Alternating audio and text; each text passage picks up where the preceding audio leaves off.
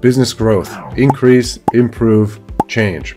So today's video, I want to talk quickly about the three major mechanisms by which we see businesses grow, or even if someone's trying to sell a business, characterizing how the business can be grown by a potential acquirer or the next steward of the business. And so the first of these is increase. Effectively, it just means more. So whatever the company is doing, how much more of it can it do? What are the constraint points? At what point of growth will those constraint points set in, and how can those things be obviated or avoided? But oftentimes there's a temptation in business to look in different directions before looking at just doing more of what works and seeing just how much of it can be done, how efficiently and how scalable that could possibly be. The second is improve.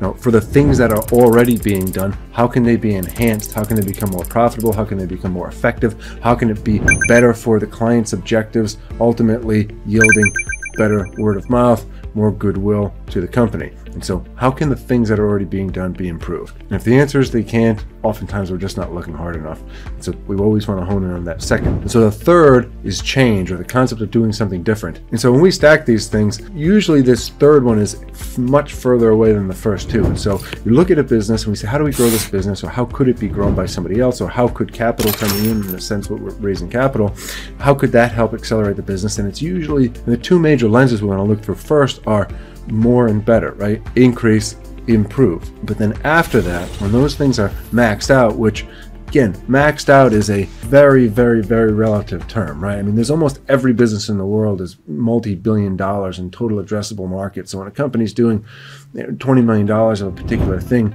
if there's adjacent things, if there's supplemental things, those are the difference. Those are the changes that make sense. But to kind of veer off and do a completely different thing, that's when it's time to sell the business and just focus on that new thing. Or maybe that's when the business gets split into units that has someone that is effectively operating as the owner, even if they don't actually own the business for that particular business unit. But again, improve, enhance, do something different. And so that's fundamentally the three lenses, the three mechanisms. When anyone's looking at a business, whenever we're looking at any business, whatever the objectives are, we say, for this business to grow, what can be increased, what can be iterated, what can be done to an order of magnitude much larger, what can be enhanced, improved, simplified, optimized, and what different things can be done. And again, we want those closer, as close as they can be to the core offering of the business, the better. And as it gets further away, you really have to question, is this complementary, or is this just niche hopping in a way, or saying, the main thing's getting too hard, and so let's look at this other thing. So that's the thought. And so I'll leave it on this one last note that someone told me once when I was in the gym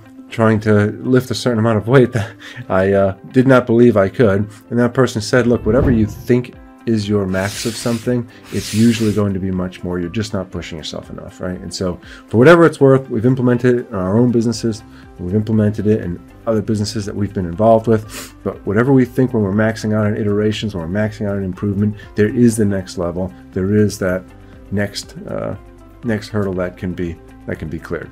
So that's the thought for today. Three main ways to grow a business: increase, improve, change.